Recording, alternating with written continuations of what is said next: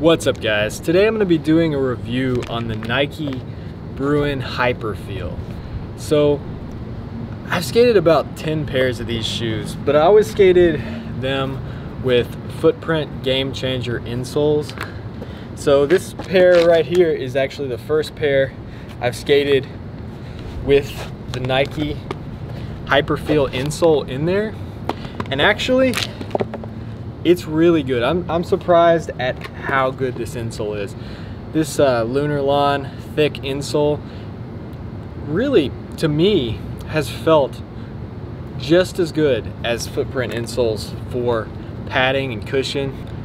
So all the Hyperfeel shoes from Nike are really thin. It's 3 millimeters thick on the actual sole, and there's no midsole. So the entire midsole is built into the insole. So the reason I like to have a thin sole like that is because it's almost impossible to sprain your ankle with this shoe. Even if I land on the side of my foot, I never seem to get injured when I'm wearing this shoe. And then I'll go back to a shoe with a thicker sole or cup sole shoe, and I will sprain my ankle immediately. Now this is technically a cup sole shoe. It's not a vulcanized shoe, but it's extremely thin. It's thinner than any vulcanized shoe I've ever skated.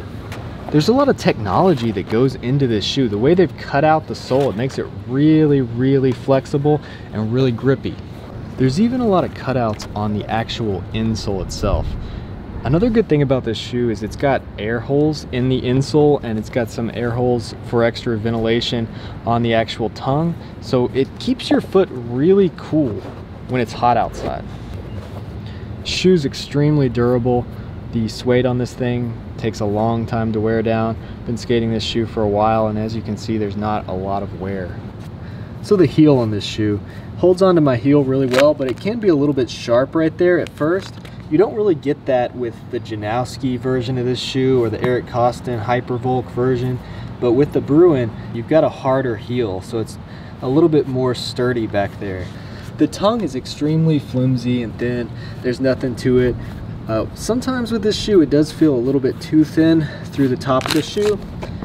When I was doing my how to ollie video, I found that when I was skating those Etnies Muranos that are really thick and padded up here, I could actually ollie a little bit higher than I could with these, just because these, the board hit my foot in a different way and it hurt a little more, and it just didn't ollie as much. It didn't grip onto the grip tape as much as a thicker shoe. It's a really comfortable shoe. They do run a little bit thin, so I have a wider foot. If you have a narrower foot, this would be a great shoe for you. But I usually get them real tight, and then I just stretch them out over time because they really mold to your foot. I've had several pairs of these, and they are extremely comfortable. So the side of the shoe is very durable. The problem I have is I always wear out the sole of the shoe. Right here, I tend to either crack it or actually wear it down to my sock right in the ball of the foot. Cutaways in the bottom of the shoe and in the bottom of the insole make this shoe extremely flexible. I felt like it was a little bit too flexible at first, like it took a little bit to get used to. It was making my foot sore in places that it didn't usually get sore because I was using different muscles that I usually don't use in my foot when I was skating in these. It's kind of like learning to run barefoot on sand. You're using a lot of different muscles in your foot that you're not used to using, a lot of different little balance muscles and stuff like that, but I think that could open up a lot of opportunities too. So I've skated this shoe several times in the past, but I got this new pair specifically for making this video. I've been trying to wear through the side of the shoe before I wear through the sole, and I really think it's impossible unless you like held the shoe against the ground and skated down a hill. Like, the suede on this shoe is really tough, and I seem to always wear through the sole before I can wear through the side. I've been doing as many kick flips and tray flips as I possibly could in these shoes, and the suede is holding up really well. I did 100 kick flips in this shoe years ago. I never actually put that video up because I just didn't like it, but the shoe just seems to hold up really well for any kind of flip tricks. All the Hyperfeel shoes are great warm-up shoes. They feel broken in as soon as you put them on. They're really flexible. They're great for flat ground. This is a very responsive shoe. It's a lot thinner than the other Hyperfeel shoes. I've had the Janowski ones and a few of the different Costin ones, the Costin 2, Costin 3, and the Hypervolk Costin shoe, and all of those are wider than the Bruins. The Bruins are the thinnest shoe, and they always feel kind of tight on my toes, and I get them really tight and stretch them out, but they're very responsive. It feels a little bit like the toe is pointed up just a little bit at the end when you first get this shoe, and the other ones don't feel like that. Like the Hypervolk feels totally flat in the front, but the Bruins seem like they point up just a little bit.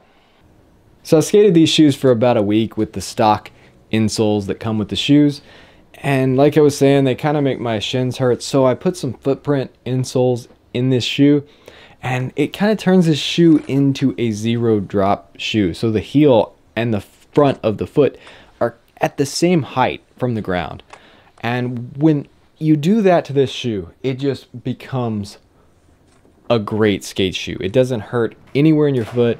The footprint insoles are great because they're thin, but they still absorb shock just as good as a thicker insole. So it makes it harder to sprain your ankle, but it doesn't hurt when you land primo.